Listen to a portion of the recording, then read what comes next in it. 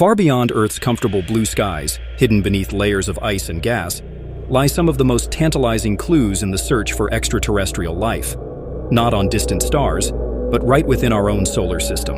Scientists have long believed that a handful of mysterious moons orbiting the gas giants might harbor the right conditions for life.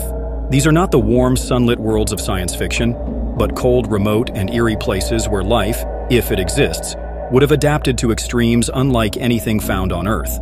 Europa, one of Jupiter's largest moons, is encased in a thick shell of ice. But beneath that frozen crust lies a global ocean, larger than all of Earth's combined.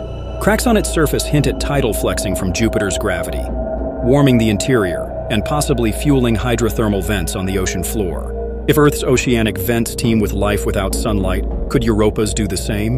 The potential has scientists intrigued, and NASA's Europa Clipper mission is set to launch soon, aiming to probe that icy shell and detect any hints of life-supporting chemistry. Then there's Titan, Saturn's largest moon and perhaps the strangest of all. Instead of water, Titan's lakes and rivers are filled with liquid methane and ethane, forming a truly alien landscape. Its thick atmosphere is rich in nitrogen and organic compounds, building blocks of life. Although Titan is frigid and its surface chemistry vastly different from Earth's, some researchers believe exotic life forms could evolve in such an environment, using methane the way Earth's life uses water.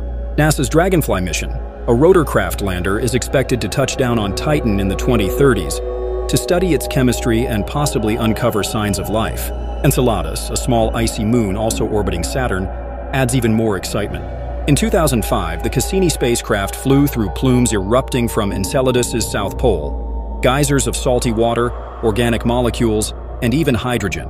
These are telltale signs of an ocean beneath its ice and a source of energy that could sustain microbial life. Future missions aim to fly through those plumes again, possibly even collecting and analyzing the samples directly. Each of these moons tells a different story, but together they whisper the same question: what if we are not alone, and the answer lies just a few planetary orbits away?